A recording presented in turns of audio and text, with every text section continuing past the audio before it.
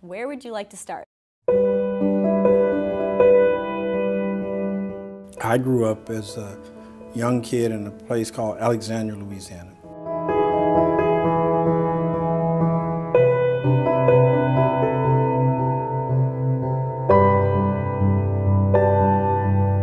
And I live in a very small community, a three-room house, and I have 12 brothers and sisters, so there's 13 of us in most abject poverty that you can imagine.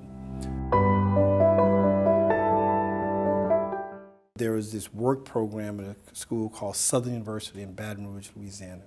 And my mother and my high school football coach, who thought that I was a very good student who had simply not applied himself appropriately, urged me to go to work in a program whereby during the summer prior to the regular semester, you'd work on campus and ultimately you would try to get enough money to help pay for room and board for the school year. And so I went there and I asked them to participate in the program and they rejected me. And I came back throughout that day literally 4 times begging and pleading to get in the program. And they rejected me. In fact, they rejected me the last time, but then they called me back and said, listen, you can't get in the regular program, but what we can do, our outside maintenance crew needs some help and support working with them. If you're willing to work with them, I can ask maybe the head of the dormitory life on the campus to try to get you in one of the dormitories, and we'll give you some of the benefits as though you were in the program. But you're really not in the program. So, yeah.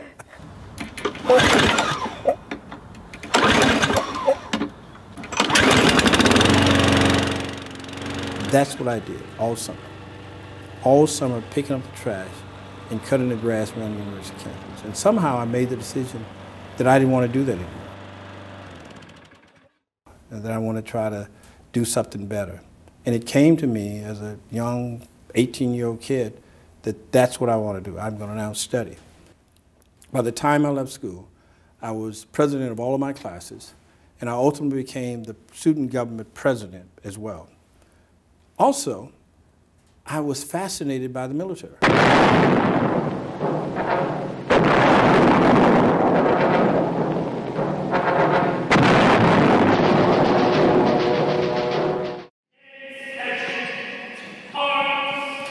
So they had a very strong ROTC program on campus.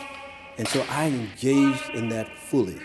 And by the time I got to the senior year at the college, I was a distinguished military graduate. I was a commander of the entire ROTC brigade.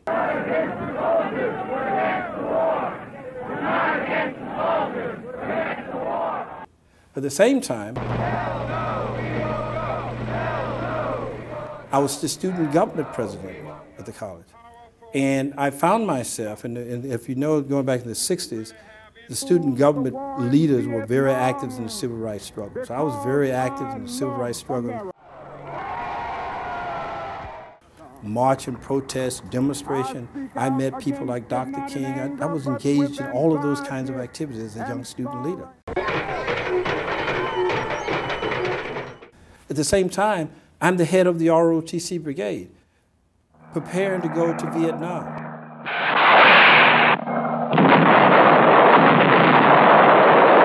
And it's 1, 2, 3, what are we fighting for? Some days, I was out protesting as the student leader on civil rights matter against the war in Vietnam. As an officer, simultaneously, I'm preparing to go to Vietnam. And ultimately, I honored my military position and went to Vietnam. Served in Vietnam, served for 4 years in the military, went all the way up to the rank of captain, and ultimately decided to get out. So that's how the two positions ended up being simultaneous. First time that ever happened. I'm the brigade commander, I'm the head of the student government, And oftentimes those two positions are in conflict. I held both simultaneously.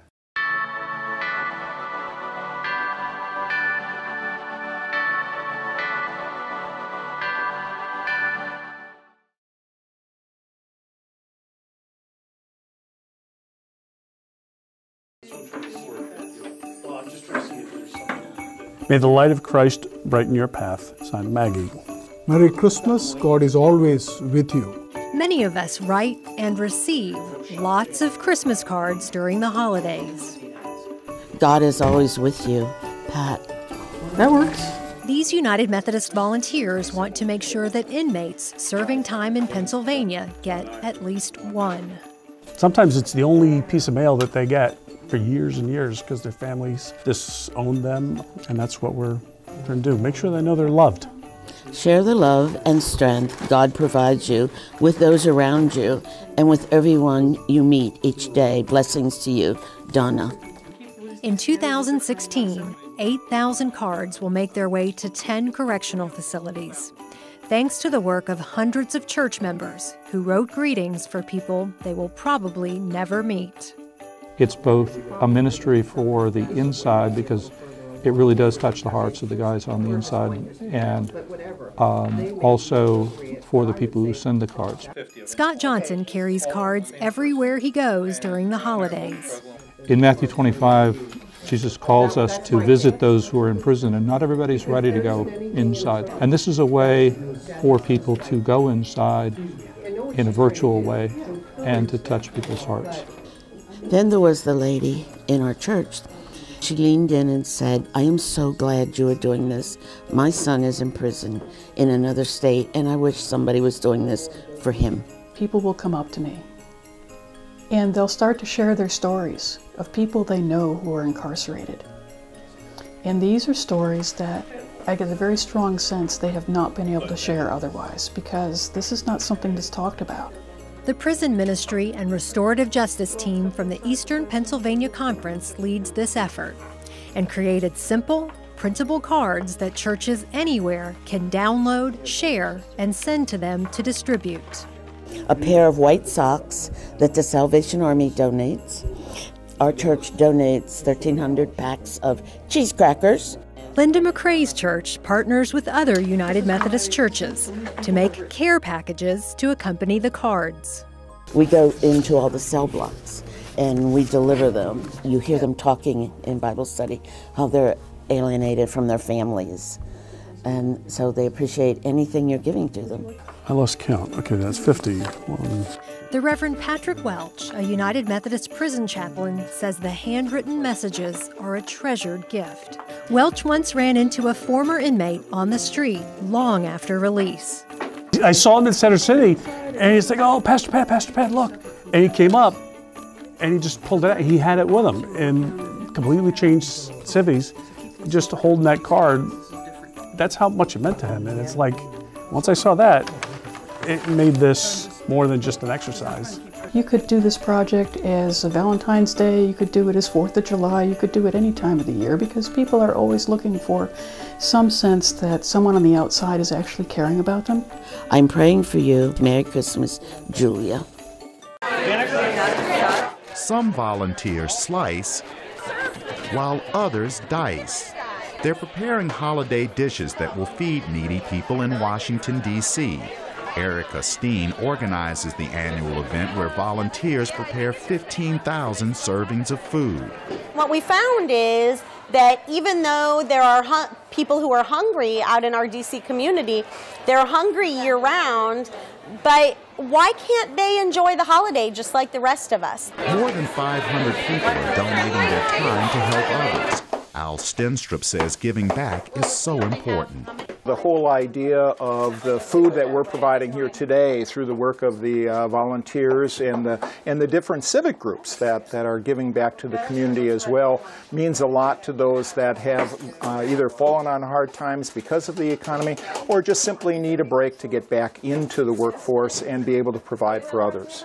For Jessica Adler, community service during the holidays is a tradition. I find it really enjoyable to do this and to bond with other people, and I have been very fortunate and blessed in my life, so I find it very important to give back.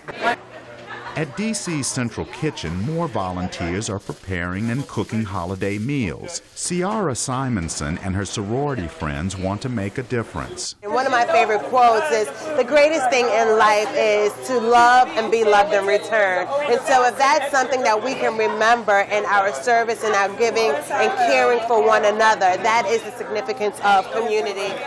Beth Erickson brought along her daughter Hollis to volunteer. Which I think is an important part, is to help bring younger people along to understand the importance of service and giving back. I think everybody else should give at least a couple hours, if not a couple days, to help those less fortunate or those in need. Happy Thanksgiving. Thank you, same to you. Charles is homeless and on the receiving end of the generosity. The people are blessed by giving, period.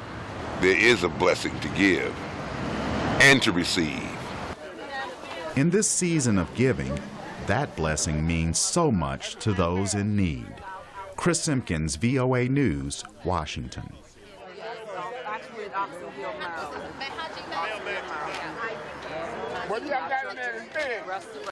My favorite part of volunteering is just doing it with my friends. I like volunteering because it makes me feel good about myself. It gives me like a thrill to know that I've helped someone. I like it when I see other people happy, and it makes me feel happy.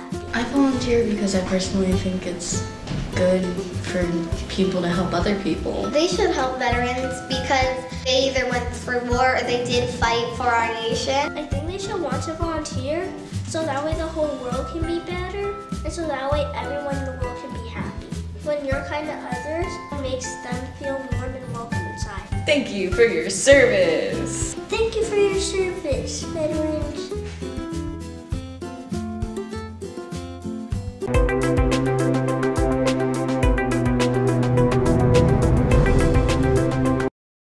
My name is Bill Futornik. I am the Ritual Director of Congregation Beth Jacob in Redwood City, California. And I brought a group of teenagers mostly, and actually a group last week as well, to Long Island to work with Nechama, which is the Jewish response to disaster. And we're here to rebuild houses. And we're here to help those who were affected by Hurricane Sandy. And we're here to really volunteer and give our time to improve the world. I discovered there's only really one response, one organization, Jewish organization, that was a disaster relief organization. That's Nechama. And I contacted them, and they were very quick to get back to me, and they just seemed incredibly well organized around this effort. And they said, well, you know, as far as Oklahoma goes, we don't know how much longer we'll be there, but the Sandy rebuilding is going on for another year, which was very surprising to me because, you know, the hurricane hits in October, and for a year and a half they're going to have to rebuild. The minute it leaves the newspaper, it seems to leave our consciousness. Once you get on the ground and do it, you kind of see, yeah, you know, that was a pretty transforming experience. And I know that the group I had last week felt pretty transformed by the experience. You know, in this group, we've been having little debriefs at night, and the teens are saying, you know, how incredibly grateful they feel. And if nothing else, it'll make you feel very grateful for the life that you have. My name is Sasha, and I'm here. I'm coming from Las Vegas, Nevada, and for half my life I was in prison, and I just feel like I'm spending the second half of my life fixing what I did in the first, and it's just a really wonderful thing working with these people, and just the most rewarding thing I've ever done. Volunteering, I would say, is the absolute most rewarding thing I've ever done, and it's just so nice being able to help people in need, and it's just, I'd recommend it to anybody. I'm Dahlia Jude, and we're in Massapequa, New York, rebuilding homes after Hurricane Sandy. I decided to come here because I figured to make good of my summer, of my free time, and volunteer was something that I was passionate about and help with what I could. We've been on this house for the whole time so far, just the two of us. My relative's house burned down in a fire locally, and I knew like what devastation came to them, and I wanted to help people like them during my summer. I'm from San Francisco, California, and we're working with Nechama.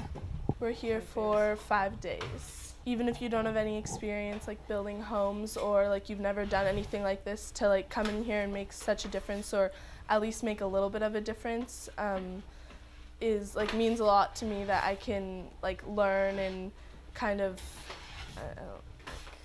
just help someone out in any way that I can by being here and doing just my part. I think the best part of the volunteer experience is seeing the progress we've made on the houses just over a couple of days and seeing how happy the people who live here are with the work we're doing. I would say it's worth it. It's worth the unpleasant weather and the hard work you do all day, because at the end of the day you feel like you're really making a difference, and that's more than you would make by not doing it. So you feel not only good about yourself, but you feel good about the work you're doing and the people you're helping.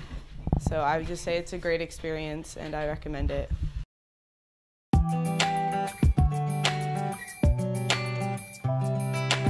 What motivated me to join AmeriCorps Vista was really just being able to give back to the community which I represent.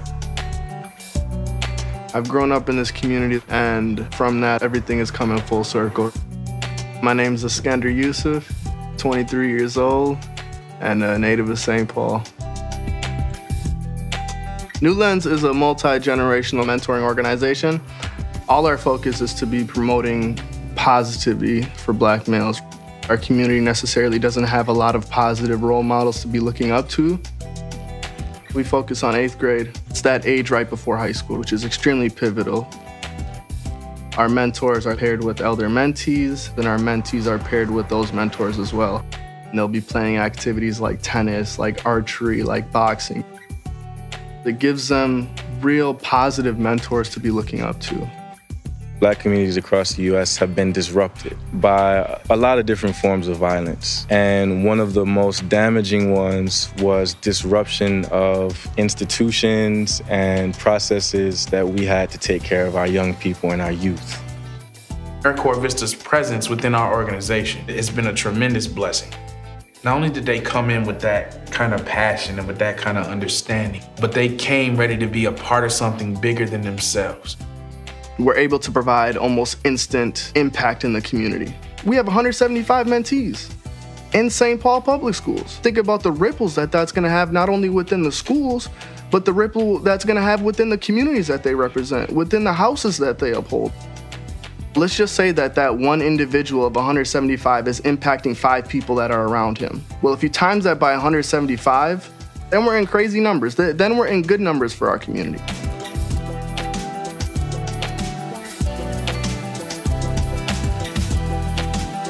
If you support youth, then you shape the future. You can instantly see the positive impact that it's provided for them. They're smiling more. They don't fight anymore. They know that they have a community and people that they can uphold to. Having the autonomy to be creating something within a nonprofit organization that can be sustaining it for the long term is something that is very nourishing for me. But also, I'm not done yet. You have this vision for what you want your community to be, and you're not gonna stop until it's there. And that's always the drive. To me, as an AmeriCorps Vista, it really has allowed me to be doing that. It has allowed me to be providing a positive impact in my community. It has provided me a way to be connecting and to be building capacity in an organization in which I can represent.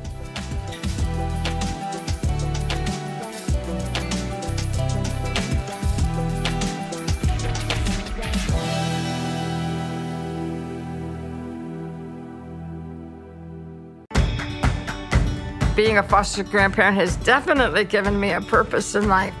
I love Grandma Lydia. My favorite thing about Grandma Kara is doing a lot of fun activities. Just been so happy, just so much more energy than being at home alone doing nothing but watching TV. It's the best part of my life. I'm a better student because of her. She helps me with reading sometimes. I am so proud of the work that I do here. Best part of being a foster grandparent volunteer, watching the light up in the kids' eyes. Couldn't be more satisfying. It makes a difference that you get involved with young people. Being a foster grandparent has been a wonderful, wonderful experience for me, and I'm not going to give it up. I'm living again, and the foster grandparent did that for me. Thank you, Grandma. Thank you, Grandma Carol. Thanks, Grandma Jen, for helping me.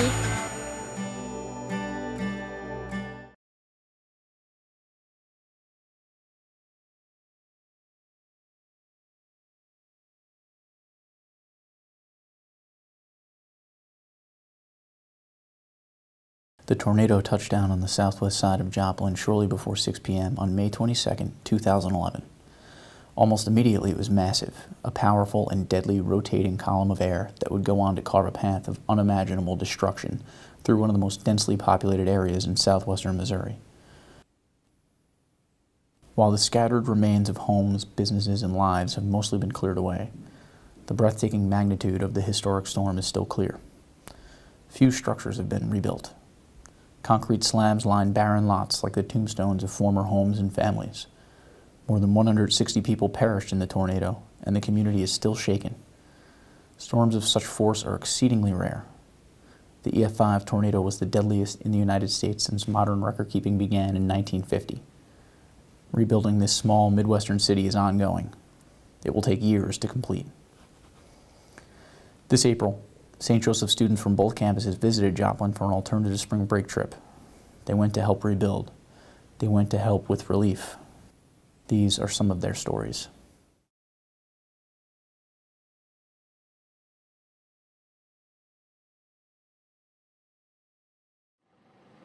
Joplin, Missouri presented a once-in-a-lifetime opportunity to the group that traveled there on the alternative spring break, a trip that has become an annual tradition at St. Joseph's. Unlike previous trips, the chosen location was the setting of an almost inconceivable natural disaster. None of the students had ever seen damage of such scope. It was an experience they won't soon forget. It looks like a nuclear bomb just hit this place, but they're rebuilding little by little, pieces by pieces, but they're doing good. But in some places it looks like it's just totally destroyed. I don't think anyone really understood how it was until you saw it. I mean, we all saw like the videos on the news channels, but when you're here, it's definitely a shocker. To help with the monumental task of rebuilding, St. Joseph sent a team of 21 students and staff from both campuses to Joplin to volunteer on a series of projects. Campus Ministry Director Pat Tracy considers the trip to be among the most unique opportunities that SJC has to offer.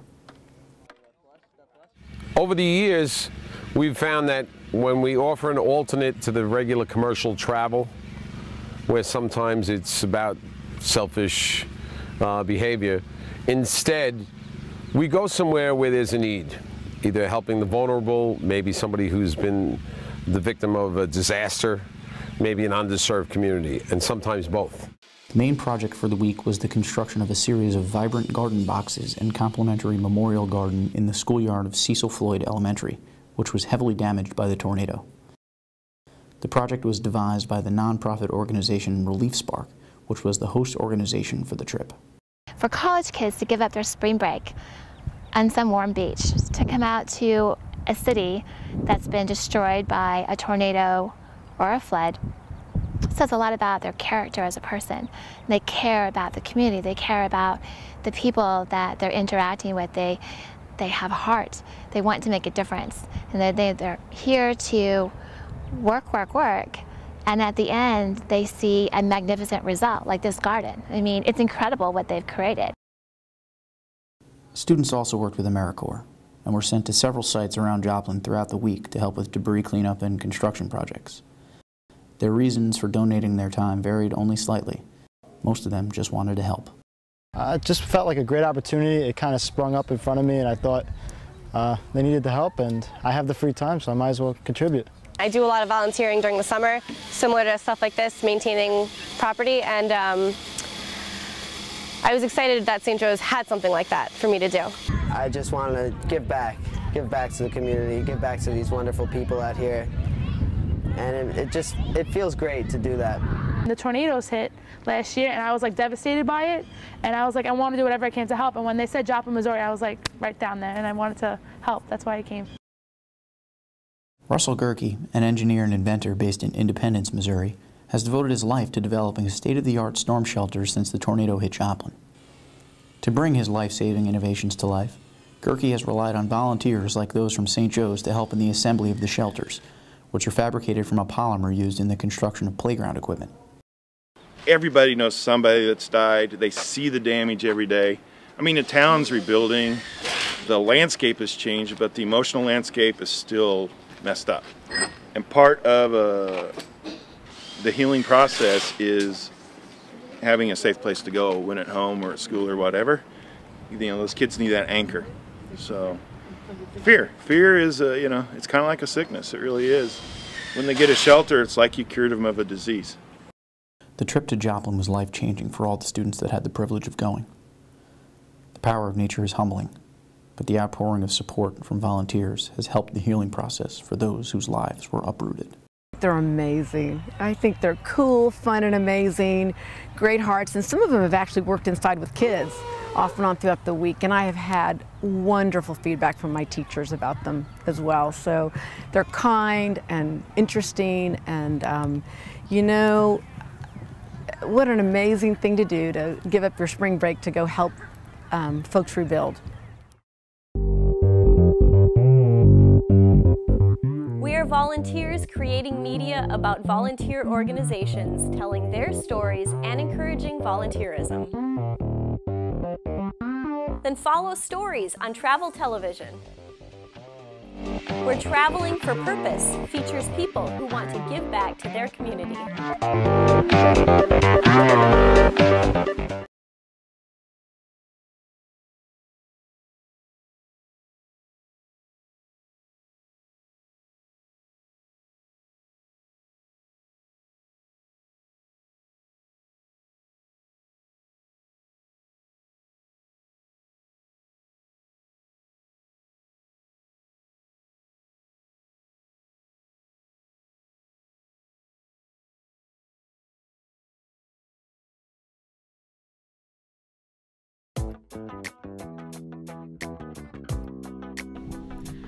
My name is Colette Lambert. I'm from Herndon, Virginia. My name is Rob Saunders. My name is Brad Moore, and we're in Far Rockaway.